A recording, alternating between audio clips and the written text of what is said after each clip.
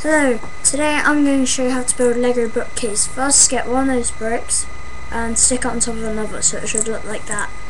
Then you get one of these which is half the size of that and you stick it onto the back so it should look like that.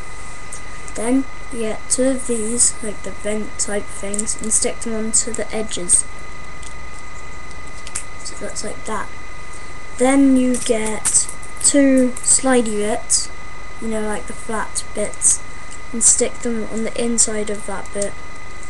So you've made like a slidey type bit there. Then you get another one of these and stick it on top of the other one, like that.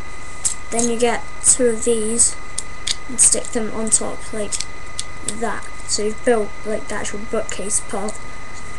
Now at the moment, if I got one of these and slid it through, it could quite easily come out the other side, couldn't it? So you're going to get 1, 2, 3, 4, 5 of them.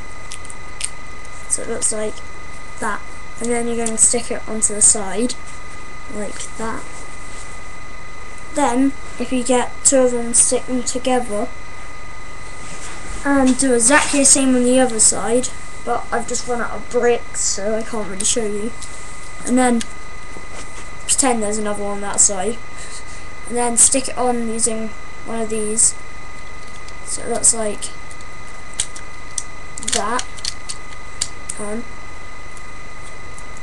So it looks like that, and the same on the other side, just that I don't have enough bricks. So look, for example, if I had one of these, it could quite easily fit in like that, and if you have enough of them you can make it look like there's lots and lots and lots of books on there. So yeah, if I carry on adding some books, well, they're not really books but pieces, then it actually looks quite cool.